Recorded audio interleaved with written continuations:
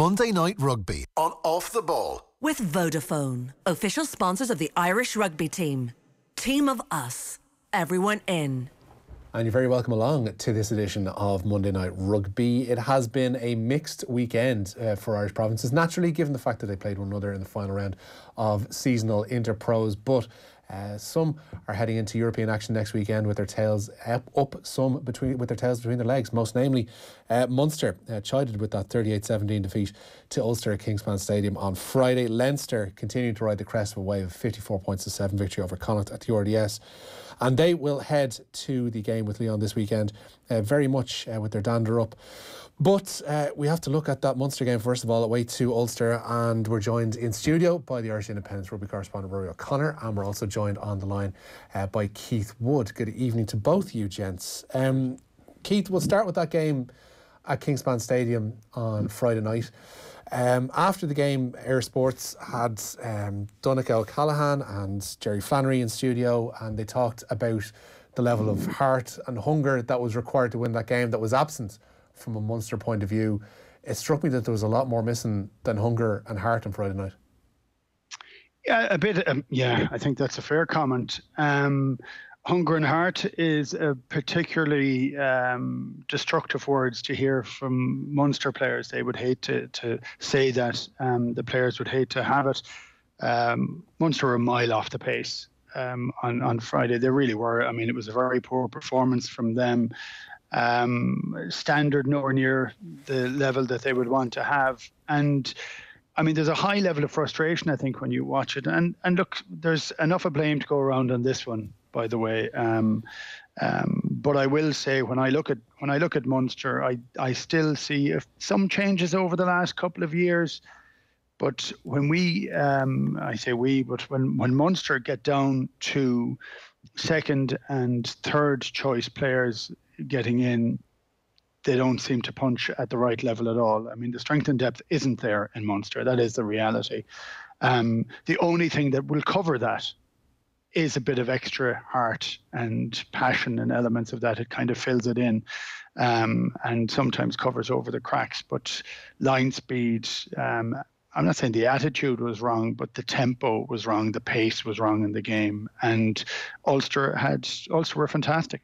And we should criticise Munster, but we should compliment the manner in which Ulster played and some of their players who played incredibly well. So, look, I watched it and I was very, very disappointed. I felt it was almost kind of happening in front of my eyes when you're looking at it. And I listened to Van Graan afterwards, and I agree with a lot of what he says, but I think there's enough of blame to go around all over the place. You don't want to go, Rory, where to start, but there were several elements of that Munster display that were very much lacking. We'll get on to the positives from an Ulster perspective in a moment, because that most certainly needs highlighting. But from a Munster perspective, yes, there's been a massive sea change in the coaching department with Felix Jones and Jerry Flannery departing over the course of the last year, and Stephen Larkham and Graham Rowntree still very much bedding in after the World Cup. But you don't necessarily, if you're a Munster fan, you won't be entirely thrilled by the fact that the performances tend to vacillate really, really wildly. You can have very good outings, then you can have outings like we had on Friday, which are becoming all the more common when you factor in it's only, 2 wins in 7 games. And were bullied, not necessarily from the off. They did start well, but they fell away pretty badly. That was probably one of the most disappointing things from a Munster perspective, was that they started very well and they got their try, and Ulster didn't start that well, and they kind of got to John Cooney a little bit around the ruck and kind of ruffled his feathers a little bit, and we saw him make maybe a few more errors than we've seen in recent weeks, although he hasn't been perfect. He's just been kind of riding out the errors and coming up with these big moments. But they lost their way, and I agree with Keith, they don't have the depth, and one of the things that really puts an emphasis on is that their internationals have to perform all the time when they're there. And I didn't think in particular not Conor Murray, I thought Conor Murray was actually okay, that Keith Earls and Peter O'Mahony, two of the kind of talismanic figures in this team, were at the level that you would hope from a Munster perspective they would be, to bring up the standard around them. I think when you're looking to your leaders and your leaders are struggling themselves, then you're really in a bad, in a dark enough place. Like, there are mitigating factors, and Van Graan, while he took the responsibility on his own shoulders, did outline the fact that they haven't had the same team 2 weeks in a row since the World Cup at least, and maybe even before that he hasn't been able to build continuity. He has players for Europe, then they're whisked away by the RFU player management system, then they're back in for Europe, then they're gone for 2 weeks over Christmas. But I do think when you take Stander, Klein and Chris Farrell out of the team, they lose an awful lot of ball carrying ability, and they basically lose the ability to win collisions, and it exposes maybe that Peter O'Mahony doesn't win the collisions he used to win, that he's more of a line-out operator now, that he's kind of a breakdown threat, but when with the ball in hand, he's not really doing it. And then they had that kind of tight five that struggled really, really badly. Wycherley got injured. He was probably the best of the lot in those opening stages. Then he was taken out of it. They ended up with 2 back rows in the second row, and they just started soaking. And Ulster are a bit of a momentum team. And once they started building momentum, they were enjoying themselves. And then after half time, Van Graan said they spoke about discipline at half time. And they come out after half time, and Keith Earls gives away a kind of a mindless penalty after Dan Goggin, playing out of position, gives the ball away in contact. And then they're on the back foot and they're chasing it, and it's gone, really. And it's not a place, a little bit like Thomond Park, Ravenhill is not a place you want to be when you're, to chase a game when the home team are up. And there was a big crowd. It was like the last vestiges of the kind of Christmas spirit. The kind of big crowd was in and all of that. So it got away from them. They do have a lot of quality to welcome back in this week against Racing. That is probably the solace for Van Graan, that his first 15, despite the fact that they've lost Tyburn probably for the season, is still very strong. But you're right, they need to vacillate the other way now, and the run they're on, their confidence must be taking a hit, and they have a couple of fresh injury worries. Yeah, the issue of the pack in particular is something that struck Alan Quinlan when he spoke in this morning's OTB AM. It doesn't matter who you have in the back line, in my opinion, if your forwards are getting beaten. Why are the forwards getting beaten? Because they're not, some of them are not good enough, and that's the harsh reality of it. Some of them are underperforming. Some of them are out of form, and it just takes 1 or 2, Jerry, in any team, or 3, to make a couple of mistakes, just be a little bit off, and that kind of snowballs, and it makes it more difficult. And then you're playing away from home, you're playing a crowd baying for blood, a team full of confidence. So little things, because they started the game well, Munster, to be fair to them, and I just thought, they just didn't impose themselves. They didn't have any ball carriers. They didn't make hard yards. They didn't win the collisions. And, I think I heard some people talking about desire, and there is a desire part to it as well, but there's just a bit of pride in it as well, that, look, a few things went wrong on them and a couple of mistakes. Desire and pride are going to be all well and good. If you've no ball carriers, if you don't have the right players... Well, they didn't carry the ball the other night. There's some of them well able to carry the ball, and they were a little bit naive in the way they tried to play the game. Ulster just fanned out and just smashed them, and were up for the fight a little bit more, which is very disappointing. And I've always said this, my biggest criticism of Munster, any Munster team over the years, is if you're not up for the fight when you put on that jersey, it's a problem. It's a problem for me, and it's a problem for anyone who's ever worn the jersey. And like I said, I'm not sitting here saying I was perfect in any of my performances. I often needed a kick up the backside myself. But, there is a responsibility. Keith, it's something that Rory touched on a moment ago. It's something that Alan in that clip touches on there. In terms of some players not being good enough, one thing to rectify that is strength and depth and developing that. And I know it comes in a different area of the pitch than Alan just mentioned there, but I was working on the news desk over the Christmas, and I saw, the Munster team come in for one of the games and said, Craig Casey makes his first start of the season. I was like, surely at this point of the season, he shouldn't be making his first start. If he's a player that's as highly thought of, these players should be worked in a little bit better and a little bit earlier in the season than we've already seen. I can't argue with that at all. I thought he played really well when he got his game. As far as I know, he got a couple of bangs in that game.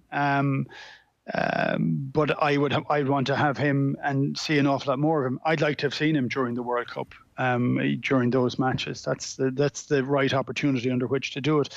Look, I do think there's a couple of issues within it. So if we look at some of Munster's policy for the last while in getting, we'll say, Snyman and DLND are due to come in next year. They're really big signings. They're really good guys. But for every 2 guys like that you need to be bringing in some of the younger guys as well. You need to be forcing, getting players through the academy and getting them and using them and trusting them. And The difficulty for Munster in that is that maybe they're not getting as much quality. They're definitely not getting as much quantity through the system as someone like Leinster have. I mean, you can only look with envy at the amount of players that are coming into the Leinster Academy through the school system. So, I mean, Munster have taken steps to try and do things about that. They've employed a New Zealand coach this year specifically to work with clubs and schools players, Mike Petman, a very well-regarded young coach. But we need 10 Mike Petmans to try and make certain we can get all the players coming through the system. The acceleration in professional rugby has put, I think, some of the old traditional routes under pressure. And I don't know that Munster are doing enough of it. So the signing of 2 South African players is phenomenal because they're very big name players and they're very good players. And every team needs 2 or 3 or 4 of those, to be honest. But Munster need to be making certain that they can get younger guys through the system. So they have to up that game as quickly as they possibly can. And for that, you're always going to need more money. You're always going to need more resources. And you're also going to need the will to try and make that happen. And I think it's this year and this time of the year is very frustrating for Munster. And I think they saw it coming. And I know we discussed it at one stage that this would be a hard year for Munster because 12 guys on a World Cup squad, when you don't have the strength and depth, puts you under huge pressure when the IRFU comes in and says, well, that's great, but all those players have to have 2 weeks off. So that's tough for them and puts them under huge pressure to do it. But I do think we need to be trying to bring more of the younger guys through the system. They are there. The 2 guys who were the standout guys for Munster last week were Shane Daly and Jack O'Sullivan. I thought Jack O'Sullivan came on, but Shane Daly was phenomenal. And, you need those players to be coming in, but you'd want them to come into a side. There's 2 guys coming into 13 guys that are settled in as much as is possible. Leinster have a different system, and it's probably not right to compare one with the other. And I'm saying it with envy because I think what they're actually doing is absolutely excellent. And you see some of the players that are coming in. They're young guys at 20 and 21. They seem to be ready to play at the top level very, very quickly, and they're pushing other players all the time. So there is a bounty of riches on one side. Munster needs to get more out of their structures and need to maybe try and pick them as well. You touched on something there. Do you think there needs to be more done between the province itself and liaising with the schools and the clubs in trying to develop players more and trying to offer them a clearer pathway, I guess? I think there needs to be more support given to the schools. The schools rugby is the schools rugby. They do their own thing, and the vast majority are not private schools, or they're semi-private in some cases in Munster. So they need coaching resources. They need help and support to upskill. So that's what you're looking for, a higher level of skill that goes through it. There's an awful lot of good players coming through the system. I'm watching an awful lot of schools rugby at the present moment in time, because my kids are playing. They're all in secondary school, so you're seeing a lot. Some of the talent is there. We need to maximise it and fast track it. We need to get our players through the academy, into the academy and through the academy. But an awful lot of the Leinster players barely seem to be touching the academy on their side. They almost seem fully formed by the time they come out at 19 and a half. Keith's touched on it there, Rory, about the IRFU obviously dictating how many minutes and how many games an international player in particular will play. Player welfare obviously is a very key issue. It's interesting to note that they seem to have such fine detail on how players are performing and how players are used at the top end. Should that not also follow through with how players are developed, and should there not be a set number of standards in place that each province has to follow this, or are they wildly different that you can't necessarily impose the same rules about? I think there is that. I think you can't. You're really not judging like with say Leinster and Connacht, for example, or to a lesser extent Leinster and Munster. They all have different models and different systems, and I like the RFU do manage all of these academies. The coaches were told that they wear Leinster and Munster gear, but they're actually employed directly from the RFU. So those. It is a flat structure as far as I know. It is supposed to all come up into the national playing pool, so it's all targeted in the same way. But I mean, there's a need for all of the RFU, and we want Irish rugby to succeed. There's also a need for Munster, and Johan van Grand's job is to win games for Munster. So if it is his prerogative to go with Albie Mathewson over Craig Casey if he doesn't think Craig Casey's ready, or Nick McCarthy. And Mathewson's departure, an IRFU enforced thing, is one of the big blows to Munster's season, because they were able to bring on this All Black with 20 minutes to go and change the pace, especially with Murray maybe not being at his best. So, I don't think the IRFU can micromanage everything. I mean, there's an argument that they're already micromanaging the player management too much, and that's something that's really holding Munster back, because Munster had to go 2 weeks with the internationals away. It's a 13-month season, so they do need a rest sometimes. So it's an imperfect thing. So no, I don't think they can go and micromanage to that level. And I think if you look at the numbers, they're actually bringing through plenty of players, and there's plenty of homegrown players there. It's whether the players are good enough. And you can drop, say, a Jeremy Lockman or a Keenan Knox into a kind of a starting pack, and they'll look quite good. But if you put them all in that pack together with an inexperienced second row behind them, that type 5 got rolled over, and as a result the ball was slow for the team. And for all that, what's Keith raised some serious and very valid points. The here and now is all about winning against Racing at the weekend, and getting their confidence right and getting their playing style right, because that's Van Graan is overseeing it all. But if they go out in the pool stage having drawn it home to Racing and lost away to Racing, and then kind of mismanaged those Saracens games, then that's going to come on him. Yeah, we mentioned Ulster being a momentum side, Keith. When you only have 2 wins in 7 games, you're heading away to Paris this weekend, Munster, and you're wondering where that performance that they need is going to come from. Is it something that they're capable of pulling out of the bag? Are we going to have to rely on those wells of hunger and pride and all that kind of thing more so? Yeah, it's 2 wins and a draw, and it. I think it's a tough fight. We tried to touch on this a couple of weeks ago. With the shallowness of the squad almost at the moment, whether they'd be able to win it, and whether it would be the worst thing in the world if they didn't.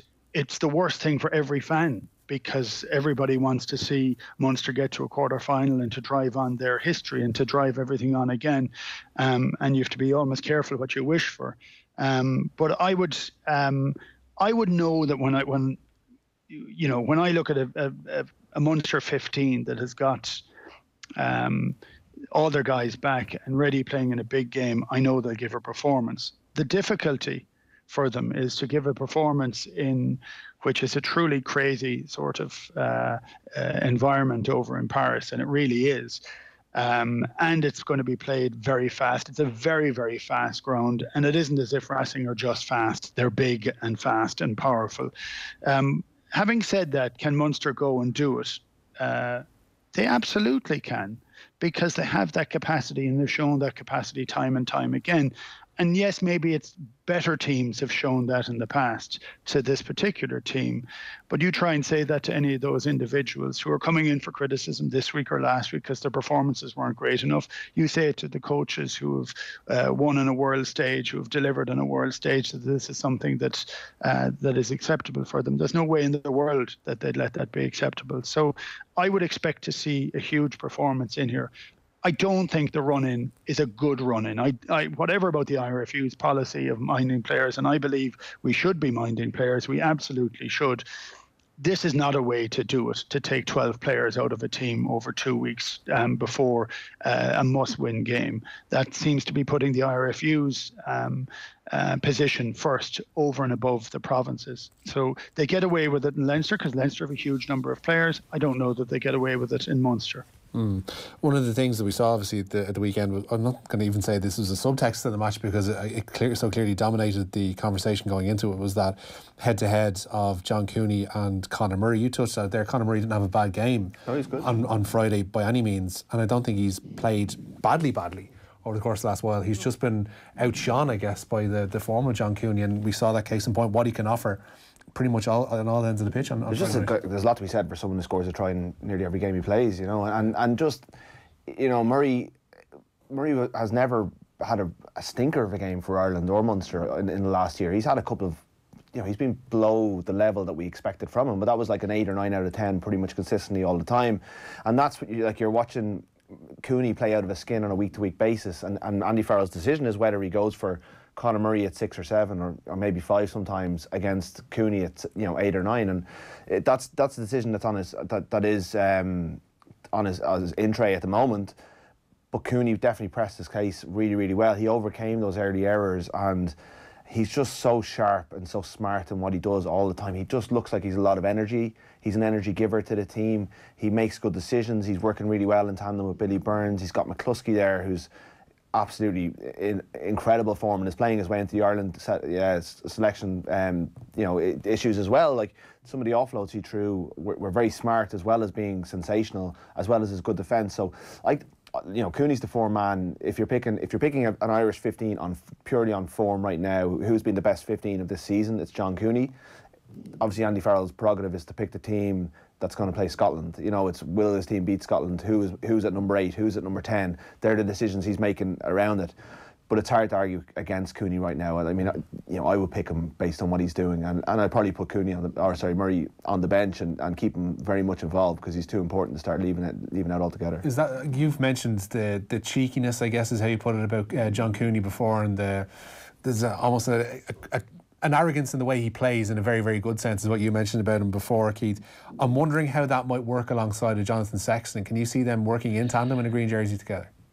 They'd get over it pretty quickly, how to work together if they both got picked for Ireland together. You just can't. You have to have a healthy ego, but it has to be an ego that somehow fits within the team. So that would happen. I wouldn't have any issue with that whatsoever. It's funny. I would, just on Rory's point, and he's talking about whether Conor is playing well or playing badly. I'd like to see him play with a little bit more freedom. I'd like to see him go and play to get with a smile on his face. I said the same about Johnny Sexton. And it's funny when the media, and of course we're all in the media, but when the media starts talking about, it's definitely Cooney over Murray, and it would be a disgrace if it isn't. And there was articles in the papers that Farrell has to do it. Well, Farrell doesn't have to do anything that the media tell him to do. He has to make his own decision as to what he wants. But the guy who is lucky, the guy who is full of confidence and playing bloody well, is John Cooney. The guy who has a little bit of the world on his shoulders is Conor Murray, And it's funny, I thought there was a stark difference to Johnny Sexton when he came back from the World Cup, and I thought he didn't look particularly happy out there when he came back. I haven't spoken to him about this at all, but when he came back, you visibly could see him chatting to people, not berating them, talking to them. There seemed to be a slightly lifting of it's a pressure thing, and just because of styles, or because of structures, or because of different freedoms that you might have, I think Conor is class. I think he is one of the best players I've seen in an Irish jersey. I don't think he's playing as fluidly as he could have played, and it looked as if he doubted himself a couple of times in the second half the other day. He was going to pass and then didn't pass, and then people are saying it's a slow pass. It isn't. Maybe not helped by some of the other players playing outside him and some of the doubt. All you want is certainty when you're playing. And I would say Cooney had certainty on Friday. His pack were steamrolling Munster for large elements of the game. He's running onto the ball. Life is an awful lot easier if that's the case. And I'm not taking away from him, because he is scoring tries. And when you're in that zone, you kind of want to continue in that zone for as long as you can. I hope he goes well in that zone this weekend, because you just want that to go. You never want that zone to stop. You want to ride that crest to the height of what it can get to it. Just to add to that, I mean, Murray's come into a new setup from a World Cup disappointment as well. So Cooney's has been there the whole way through. He's been playing with these players. Ulster only had 2 currently playing players at the World Cup because Rory Best retired. They've had that continuity. Sexton's dropped back into a setup that's been going since 2016, that he's been a leader in, that he knows Lancaster very well. Whereas Cooney's coming into Stephen Larkham's new Munster and trying to learn a week before he's playing Heineken Cup rugby, 2 games. Then he's sent off on holidays because he needs a break, comes back in for 2 games, sent off on holidays for 2 weeks, he's back in for a game. So he is trying to learn a system and a setup, and I think they're caught a little still. I think they were fine when they had a full pre-season and they had no internationals. Yeah, absolutely, yeah. So they had no internationals for the pre-season. They look good in the early part of the season. They bring their internationals back. They're kind of caught between Razzie ball and Stephen Larkham ball at the moment. And I think it might be next season before, or even maybe post-Six Nations, when they get a run of Pro 14 games, and maybe Europe if they can pull it off this week, that they can actually get their game plan going. And I think that is an important thing to remember when we're talking about Munster, because there's been a lot of change at a time when they didn't have their top men there to deliver that change. We mentioned Ulster, Keith. There's a few players actually put their hands up for selection from an Irish perspective over the course of the next couple of months. two that stood out to me, Stuart McCloskey obviously got man of the match. The physicality of Will Addison at full back, that's going to ask a major question of Andy Farrell and who he'd fancy at 15 going into the Six Nations, because I thought Addison was superb. Yeah, there was a couple of big hits from Addison that I really liked, and I know that there was a bit of criticism that he maybe was not the most physical in the past. I just want to see him play and play and play. I'm not really worried about Ireland with him yet, and I think he is a class act, but I'd like to see him get a body of games underneath him and continue to build that level of confidence. He offers a different, actually it's quite interesting, both himself and Haley in Munster have an incredibly elusive running style. You know, they both come from the same spot, came over at the same time. They have a way of gliding that a lot of other guys don't have, which is interesting to watch. Thought he played very well. Stuart McCloskey is one that I have to say has just confused me for years. He's a big, awkward fella in the centre, which is never any harm, and he has a touch of subtlety that I know isn't liked by a lot of coaches that don't want that offload that 5 times out of 10 they want it 1 out of 20 done perfectly. He will always try to push it and push it. If you put players around him that know to expect it, that will work. If you put players around him that don't know to expect it, don't run the lines, then it goes to ground. Ulster know and fully expect him to have a cut at every available opportunity, and because of that, they pay off 9 times out of 10. So, look, I thought he was excellent the other day. I think he has a good sense of space in the centre. He seems to have a high level of confidence. But I will, at the point that Rory said there, most of that Ulster team, I think Ulster have done incredibly well. Last year, the year before, they were in fair shambles, lots of players missing. They didn't fully fill out all their squad and do everything. I think they've done it really well, really sensibly, have managed to do it without being under a huge amount of pressure. But they have kept a core that have played an awful lot. And when that core is not going off to play for Ireland, it means that they're playing consistently as a team all the time. And for me, that was the difference actually on Friday, is Ulster played as a team and Munster played as a half a team with a load of other guys that were brought in. And that's quite hard for me to say. I don't like saying that. So when I go back to Cooney, and Cooney says whether, they're just absolutely, it's not good enough. A lot of those players aren't playing a huge amount of rugby, but I would challenge any pack of forwards to do well with 2 back rows in the second row. Unless they're big squat guys. I'd love to see Cooney spend a bit of extra time. It might have shut him up more in the field too, mind you, if he was in the second row. But, it is hard. So you're looking at it and you're saying, are all these reasons or the excuses? They're a little bit of both, I think. I don't think you can hide away from that fact either. It's stuff you can work on as well. I mean, you've got 2 new coaches in fairly important positions after coming in during the course of the summer who, again, we mentioned standing starts. They're still trying to find their way themselves. Absolutely. So look, the urge for every Munster fan, actually I would say for not every Irish fan, but most Irish fans who kind of take off the jersey a little bit, the provincial jersey, you need strong provinces. You need 4 strong provinces. As it stands at the present moment in time, Leinster are providing a core element to all the other provinces. We don't want that to become the central part of what Irish rugby is going forward. We really don't, because we want to have our identity. We want Connacht to have an identity. Ulster the same, Munster absolutely the same. So that needs to happen. So we need to be realistic then as well. This year is a hard year for Irish provinces. Leinster aside, Ulster, I think Ulster are doing very well because they've only had 2 guys on that Ireland squad because Rory Best has retired. So they're not strung out over it. If we go back 4 years ago, Connacht flew 4 years ago. They had nobody involved with Ireland. They did incredibly well while all the other provinces were struggling. Now they had a few guys in it this year. Even a few guys puts them under pressure. You pick up a couple of injuries, life becomes an awful lot harder. I just think it's the nature of this particular year. And I think it makes it very, very tough for everybody. But rather than get angry or kind of hurl blame at everybody, I think you have to look at these situations and say, okay, I don't know that the IRFU has necessarily got it right this time. I really don't. I think they've put pressure on provinces. that is unnecessary. And I think if you actually take a financial view to it, will CVC like this in the coming years, that you'd have a big game like Munster against Leinster and say, actually, you're putting your second teams out for that? I don't know if they'll want that.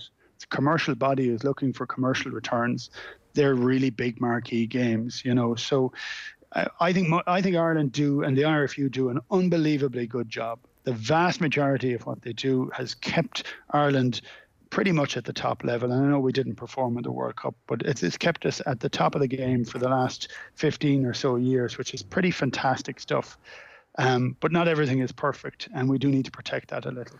So around this time of year, I mean, in these kind of years in the quote-unquote cycle, do you put more responsibility and more, trust in the hands of the provincial coaches rather than the IRFU simply saying, right, these lads are involved in internationals, they need this week off? You just let the provinces have at it?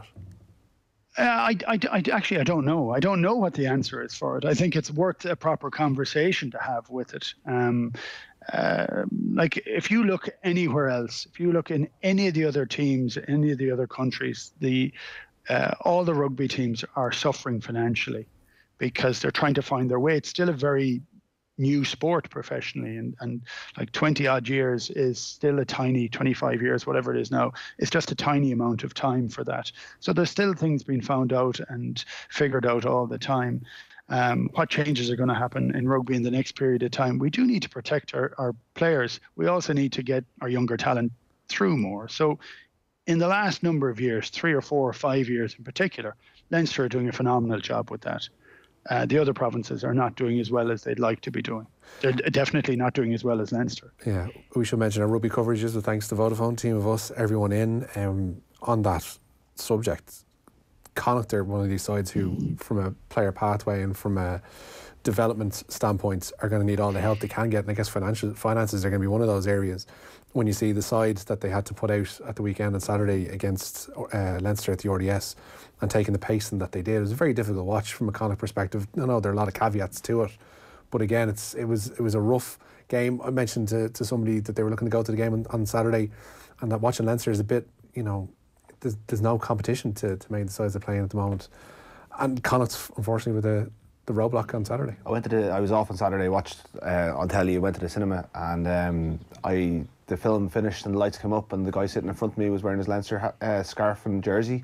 So he obviously hadn't seen enough entertainment at the RDS and decided that he needed to take it Knives Out to complete his evening. Movie. Very good movie. Great movie. And like it was a bit like, the reveal is more towards the start than the end. It's a bit like Leinster, they kind of got everything done. No spoilers if it happens early. Connacht a year ago turned up at the RDS and should have beaten Leinster. Now, was it as strong? It was probably slightly less strong Leinster team. It was probably a stronger Connacht team. Jack Hardy was riding the crest of a wave. I think Bundy was playing. They had their Ireland players, but they were able to force Leinster into last minute heroics at the same venue. To see them come up and play the way they did against a Leinster team who are operating at a different level to everyone else. They're like the super province that are making everyone else look bad, really. But still to concede within 2 minutes and to give up so many line breaks, it must be very concerning for Andy Friend, because they have a very ready-made excuse and a very valid excuse in the injuries. But Friend is someone who talks about a no excuse culture. But the players he's putting out there are just not. There's fairly sure there's no one in that Connacht team that will get into that Leinster side, right now, and that Leinster side was missing a lot of internationals. Leinster's first try is set up by their third choice loose head. Their second try is set up by their fourth choice number 8. Their third try is set up by their third choice out half. Their fourth try is scored by a centre who's an Australian international but can't get into their Champions Cup team, and I think it's 4 tries in about 15 minutes, 40 points by half time. And 19 minutes is when it was just absolutely rampant stuff. It was so impressive to watch. And Connacht just couldn't live with them, and it's a major concern that even with the injuries, Connacht cannot live with Leinster in any way. Considering 4 years ago they beat them in a Pro 14 final, they're under a very good coach. They've got some very good players. They do have a very extensive injury list, and as I say, that is a valid excuse. But the gulf between them was quite alarming. that's what we really were looking at on Saturday, Keith, wasn't it? First versus fourth, and there's a hell of a huge gap between the two. Yeah, there's a huge gap. And just on one of Rory's points there, you'd say Andy Friend would be really worried about some of the gaps that are happening in defence. It's nigh on impossible to bring a guy in who isn't playing at that level all the time to understand the nuance of defence. And even, like you could say, the very simple thing, just push up hard, and you can do that. That doesn't work unless everybody else is doing it. And defence is where you get exposed by a good team. And some of Munster's problems on Friday were the same for players that haven't played a huge amount at that level, suddenly playing at a team that is very comfortable playing at that level, playing very well. They'll pick open those holes. That's what actually happened for Connacht, was they just, their players got exposed. And sometimes it isn't the player that you see missing the tackle's fault. It could be the doubt of other players on either side of him.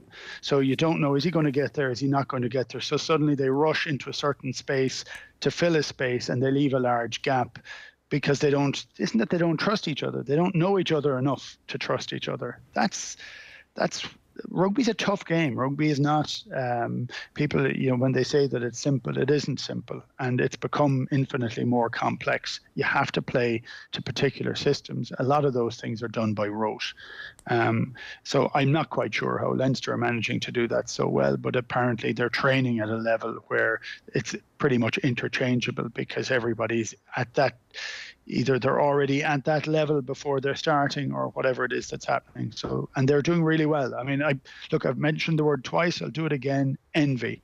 It's a joy to watch a team be able to go and play and be interchangeable like that.